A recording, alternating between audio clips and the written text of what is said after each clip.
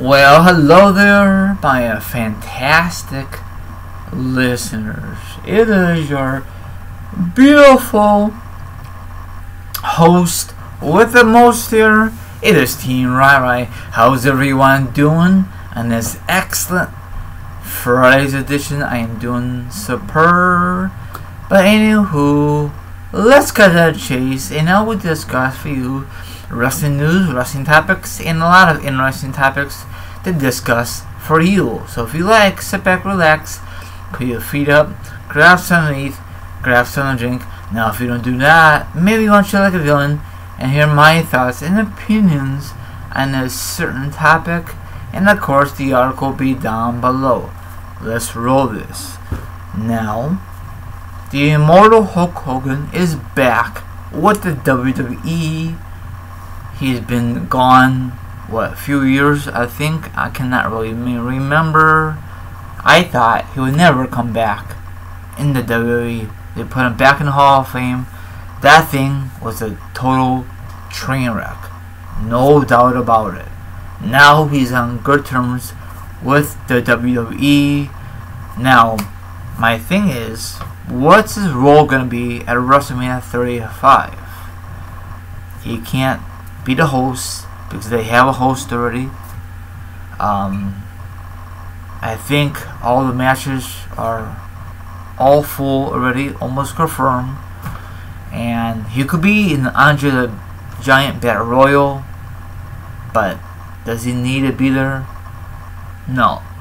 Or, my guess, he could be like a special referee for one of these matches, like a championship match, or a special enforcer, or a special ring announcer, something like that. I mentioned this before. Every time there's a Hulk Hogan news, I always discuss this. I don't want to see him in a square circle no more for the rest of his life. He don't need it to perform anymore. I know he's in great health and great shape, but that's two different things. You know, you could be in ring shape or just non-ring shape. You know what I'm saying? I know he's in great health, but anything could happen in that square circle. He cannot, and I mean you cannot. He cannot catch up with these young guys. You know, fast paced with these wrestlers of today. No way. You know, it'd be a train wreck, in my opinion. Of course, probably if it's like Seth Rollins versus Hulk Hogan, then Seth Rollins got to do all the work because Hulk Hogan can't keep up. His body is getting older, and his mind says, you know what? Let's not do this anymore. I have my moments already in the 80s, probably late 70s, 80s, and 90s. That was my time.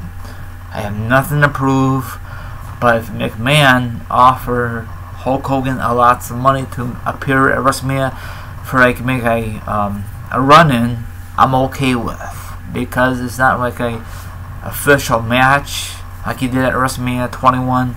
No one thought he's gonna make an appearance. So the internet was around 05, but it's not as big like in today's era, you know, in my opinion. Can you just imagine if you were like in MetLife Stadium and you hear the music? You have a lot of goosebumps. He might help one of his friends he knows for many years, and I don't know what they're gonna do, what kind of angle. I'm assuming it's gonna be like a run-in. There's no way in hell, in my opinion, that Hulk Hogan could go the distance with these young guys. No way in hell. My opinion is, if he can't be the freaking host because they have him already, and he did it already, what, WrestleMania 30, I mean, he did some funny stuff.